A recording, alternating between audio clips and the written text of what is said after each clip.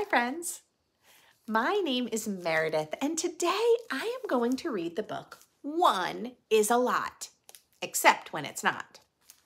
And I wonder, as I see this cover, do you think one is a lot? It looks like one might be a lot for this squirrel. But let's find out when one is a lot and when one is not a lot. 2 is a little.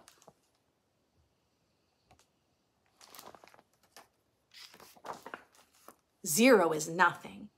And 1 is not enough, except when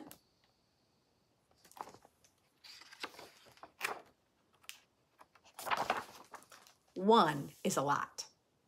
One sun is a lot.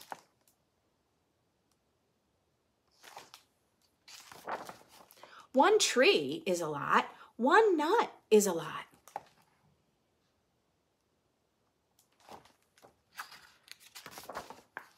But 2 is too much.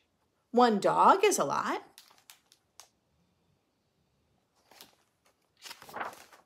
One squirrel is a lot. One bicycle is a lot.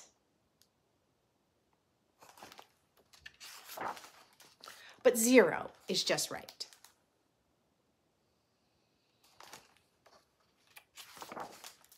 One key is a lot.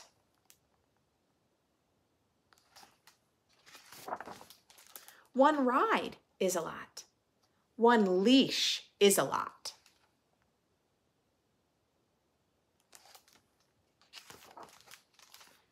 But 2 is too much. Uh-oh, it looks like the 2 leashes are getting tangled. One hello is a lot.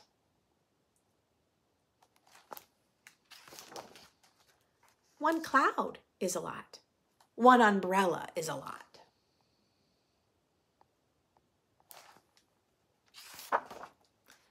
But 0 is just right.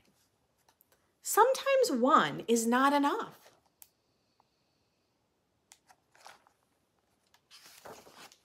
And sometimes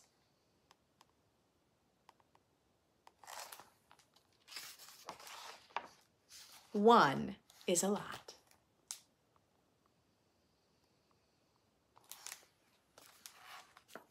I want to go back 1 page. Do you notice what's happening? The acorn fell into the puddle, and then it's a sprout, and then it becomes a sapling, and then it becomes a tree. So that one does seem like a lot. And then here they are. 1 is a lot right at the end. So that book is 1 is a lot. And I really like the idea of when 1 can be a lot, when 1 is not enough, when 2 is too much, when 0 is just right. Because sometimes we think about those numbers as being small numbers, not being enough. But sometimes they're too much. Can you think about times like that in your life when 0 is just right, or when 1 is too much, or when 1 is just right? I bet there are lots of times that you can think of that. If you sit down and think all through your day, make a list if you want, draw a picture. When is 1 just right, or too much, or a lot? If you do draw a picture of that, you can send it to me, and maybe I will post it up on the blog, Story Adventures with Meredith. I would love to see when 1 is too much, when 1 is a lot. Well, thanks for listening today, and I can't wait for our next story adventure. Bye for now. Thanks for watching Story Adventures with Meredith. New videos every week.